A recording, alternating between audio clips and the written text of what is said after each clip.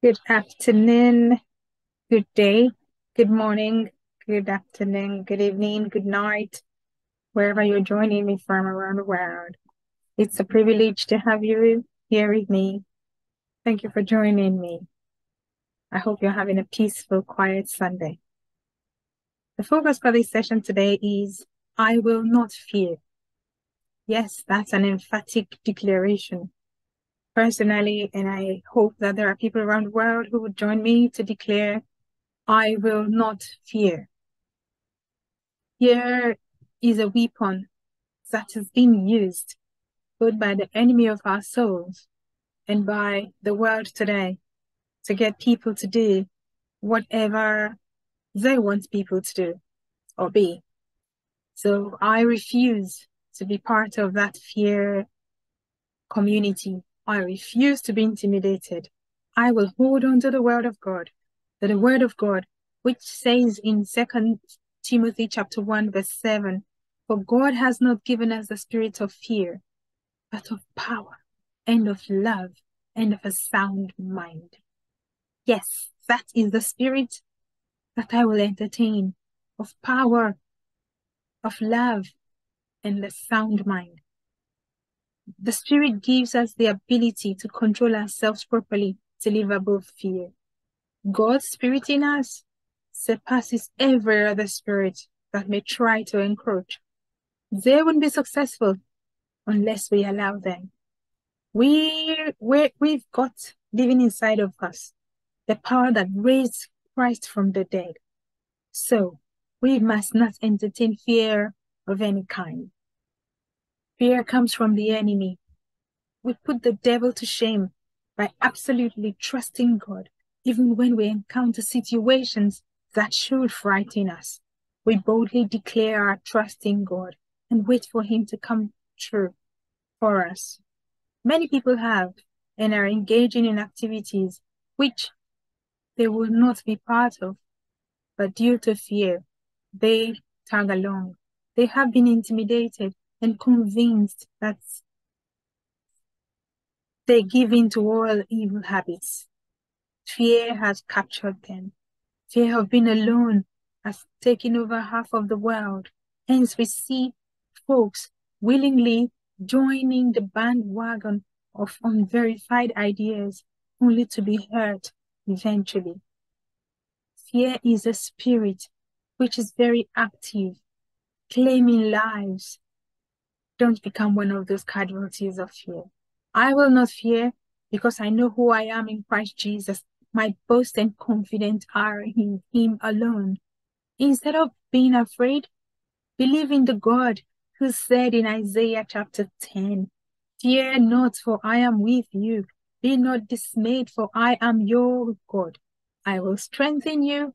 I will help you. I will uphold you with my righteous right hand.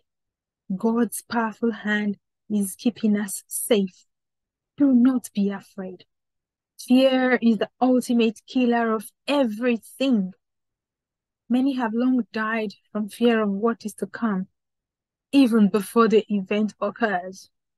Fear has that power to destroy a person based on fictional ideas.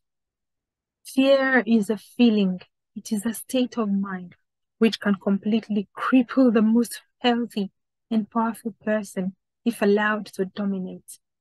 I love Psalms 23 verse 4.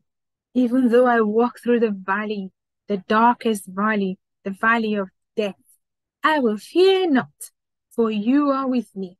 I know God is with me. God is always present. One thing I have come to realize is that God is omnipresent. He is ever with us. But fear is not. You are the one who gives in to fear and open yourself to fear when you entertain thoughts that limit the power of the Almighty God. Stop doing that. Let go of fear.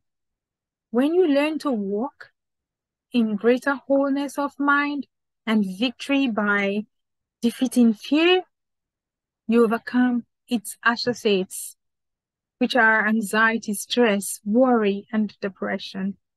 Isaiah chapter 43 verse 1 tells us, fear not, says the Lord, for I have redeemed you and called you by my name. You are mine.